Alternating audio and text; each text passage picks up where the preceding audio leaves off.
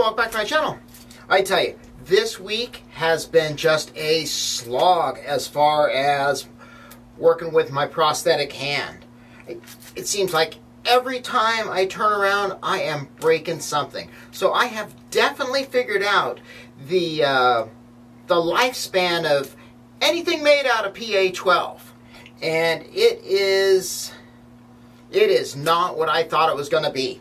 You know, when I was originally looking at material usage and just kind of where I was going with this project, you know, you look at the material specs for PA12 and the nylon based, and, you know, it looks like it's going to be something that's, you know, you set it, forget it, you get this done, it's got enough resilience. And I don't know if it's the cold. I mean, it's not like super cold in the Pacific Northwest. I mean, you know, we have days that are in like the 40s, but nothing that's like super crazy. But I tell you, last week, every time I was doing something, I was breaking, like there was one day, I was picking something up, and I broke 3 of the distals right off. Just, I had distals, I pick something up, I don't have distals. So then I go and print them in PACF on my bamboo, and everything looks great. I go through, I go and trim them, go make the pockets all fit, you know, sand them down, everything's great. And what was it? I picked something up, and then well, I was tightening up the lathe. That's what I was doing. I was doing some thinning of some pipe wall on the lathe, and all of a sudden I looked down, and fingertips on the index middle are all doink.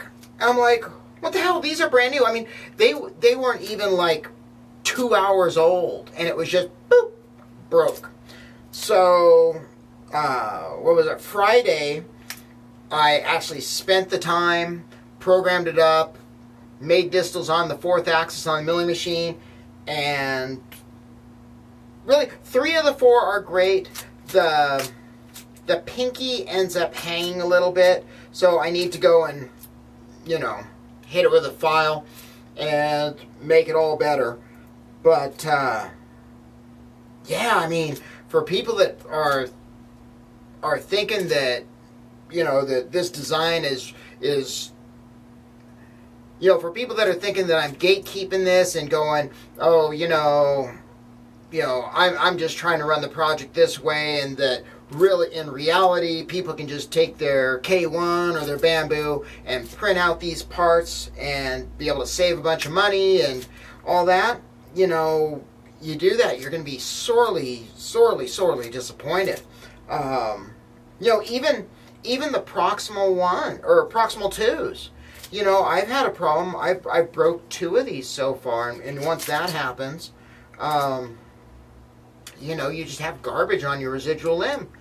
So, thankfully, happily, pcbway, about a month ago, 2 months ago, we started really talking. Their ask is a lot better this time, and I think I'm about probably 5 days, 6 days out now from when I should be getting my DHL package of all the 3D printed parts. I had them do from metacarpal bases forward. So I didn't have them do the mounting rails or the distal links. I still think the distal links could probably be done on a printer, although I'm going to be doing them on the milling machine out of some 454 brass or something self-lubricating. But, I mean, if it's something for, you know, looking forward in the project, you know, it's something that could probably totally be 3D printed if you got to go that direction. And then also I had him do the Gaffney and then the gimbal 1 and 2. Super, super, super interested to see how this actually works and what they look like, because where they aren't a billet machined aluminum, they're a powder aluminum, they aren't going to have exactly the same properties as, like, say, a 6061 T6 or a 7075 T6.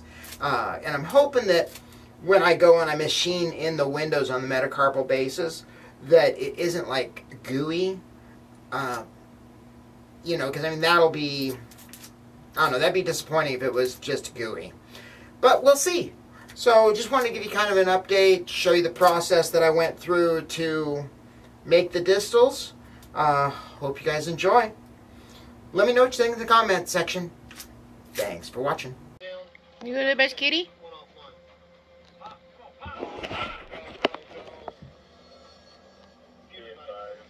Osiris' equipment just died. Osiris is dead.